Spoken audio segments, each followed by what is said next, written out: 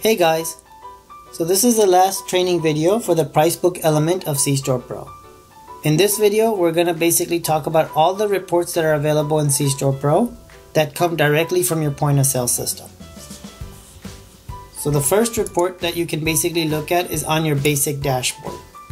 This is a visual graphical indication of what your sales were for that time period. If you want to specify a particular time, you can always click here and run it for that specific time, where the system will give you a breakdown of how much your sales are, non-merchandise sales, and then breakdown of your fuel.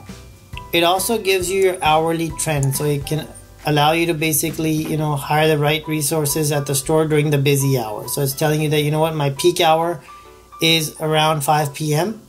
and my lowest hour is obviously in the evenings. So I can see when I want to open my store, when I want to close my store, and when I want to hire my employees. It also tells you your total tenders as well as the total number of transactions you had that day. In POS data, this is the raw data that comes to your register. The dashboard is pretty much the same as what we're looking at here. You can go into reports, you can run your Z report. This is basically your raw Z report data. So you run this report, it'll tell you your merchandise, gas, other incomes, pay-in, taxes, collections, total in, cash, credit, deposit, and it also gives you your cash drops, cash short over, as well as your POS short over. So the cash short over is basically the cash collection minus the drops, and the POS short over is the total in minus the total out. You can also run a department sales report for a particular time or a particular date or particular day of month, right? So I can run this report and it'll tell me for this time frame, what my total sales were, discounts, promotions, refunds, voids, and my net sales. And I can sort by department or by name or by net sales as well. Similarly, I can run it by day. So I can run this report and it'll give me a day-by-day breakdown for all my sales for each of my departments. I can export this report into Excel if I desire to do so. There's a really neat little report here that you can say day of week. So you can run it, what your sales were on Monday, what your sales were on Sunday for this item, etc. So you can know when to restock these items or when they're moving the most and when to run promotions. You also have gas sales. So similar to the department sales, you can do gas sales report, which gives you a day-by-day breakdown. You can do it by date as well. You can get a report, etc. So I'm not going to go too much into these reports, but you can see them all over here. Keep in mind that all these reports you can export them into Excel. If you want to run them by graph, you can run them in a graphical format as well. You also can get deeper in and you can see item level sales report. So you can run a report for, let's say, for all your chips. Run the report. So the system will tell you what your chips you're selling. You can sort by your top selling chips, and based on your margins, you can see what your profits are for each of those items. So you can get very detailed and start micromanaging over here. If you want to do it for your cigarettes, you can do it for your cigarettes. You can even do it for a specific vendor. So if I come into the system and I say I want to run my report for this vendor right here, I can run it for this vendor and I can see what my profit was for that month for this vendor based on my purchasing. There's also sales comparison. This is a really good tool. You can compare one week against another. So for example, let's say I go in here and I say I want to compare my first week of February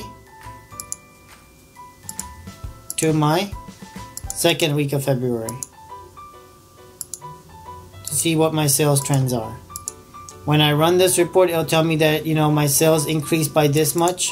My difference was this much, and you can see where they're increasing, where they're decreasing. You can also see the same numbers for your gas as well. This is a little bit small right now, I know, on the screen, but when you look at it on your own screen, I'm pretty sure it'll look bigger. Now, you can also do sales by the hour. So this is another report that you can look at to just see basically what your average ticket size is, how many transactions you're incurring in that hour for that time frame. So again, you can run it for this month, and you can see that your lowest, ticket value, your average ticket size is about $3 or so, and you're not dipping below $3. There's one point in which you're actually pretty low over here between 10 to 11, where you're only doing about $2.54 a ticket. So that's, you can get into that much details, right? You can look at your inventory reports here as well. Run this report for your inventory, see what your current inventory is for your chips and this particular vendor, etc., right? Or you can find it by the vendor as well. This is my current count for what my inventory is for this vendor. You can export this out You can also do it for inventory change by time. Again, I can do it for my chips and run this report, and it'll tell me what my opening was, what my sales were, what my purchase, any adjustments if I did any, or my closing inventory is.